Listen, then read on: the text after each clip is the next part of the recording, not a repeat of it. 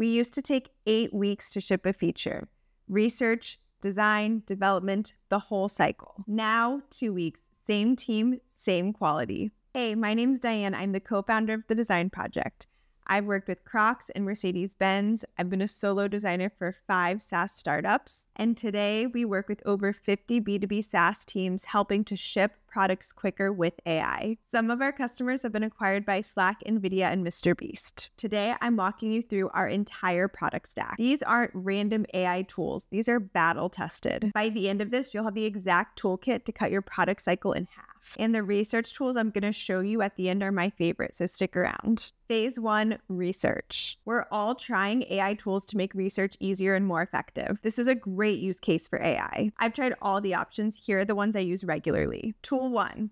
For call recordings, I use Fireflies and Granola. Why 2? Because the AI works differently. They gather different summaries. And when I have 2 different summaries, it provides a more robust analysis. First, Fireflies. It joins your calls automatically. It transcribes everything perfectly. Way better than Granola or any other tool out there I've seen today. But more importantly, it has an MCP integration to connect directly with Claude to analyze deeper. I'll talk more about this in a second. Now, Granola. It's great because you can take notes within the AI note taker that's already transcribing your conversation. And you can easily share these summaries with teammates. Okay, now to analyze all my user testing. Once I have all the transcripts, I can pull them into Claude projects to analyze. This is where you can clearly define the purpose of the user testing sessions, what you want to get out of it. But the key is you need to give it a detailed instructional prompt. Here is an example analysis prompt. Analyze these user interview transcripts and extract top 5 pain points, feature requests, current workarounds users are using, quotes that illustrate key problems. Format as a summary table with supporting quotes. Now you should have a super robust document you can share with your team. You can get quality insights. Instead of 6 hours of manual work, now you can get insights in 5 minutes. And now that you have all these insights, you need to define the roadmap and next steps. And a tip if you want to do research on a specific type of user or a complex feature that came up in the user testing sessions, ask ChatGPT,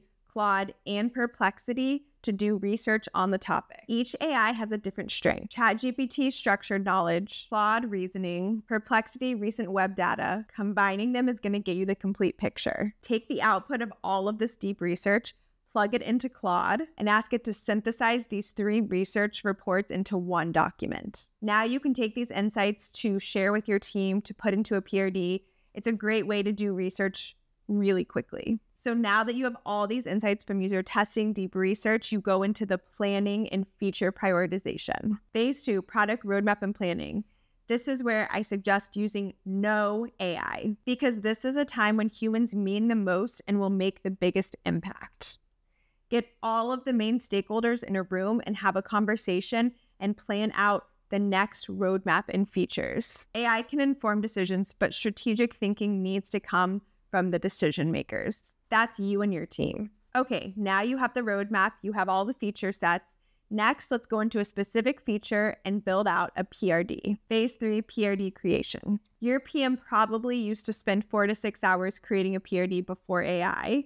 Now, with the help of AI, you can do it in minutes. The tool I suggest using is ChatGPT. And how you do it is set up a project in ChatGPT, call it PRD Generator, upload 3 to 5 of the best PRDs you or your team has ever written, and in the product description, write, these are our PRD templates. When I give you feature details, create a PRD in this format. Now, to actually create the PRD, there are 2 ways. Option 1, voice input. Talk through the PRD requirements to ChatGPT, what problems it solves, who it's for, key functionality, success metrics. I suggest using Wispr Flow for this voice input. It is an insanely accurate voice to text. Wispr transcribes it, you paste it into your ChatGPT PRD, boom, full PRD written, perfect. Second option is getting on a team meeting and chatting through the feature. This you can use Fireflies for. You can feed that transcript into your ChatGPT PRD project and boom, you get the PRD. So instead of this taking 4 to 6 hours, it now can take 45 minutes on a quick call. I literally do this for every PRD I work on now. Phase 4, rapid prototyping. The tool I use for this is Lovable. It is an AI prototyping tool that generates functional prototypes from text. Why I suggest Lovable over V0, Figma Make is because it's way more intuitive for everyone, not just designers, not just devs, but PMs, stakeholders, anyone can go in Lovable,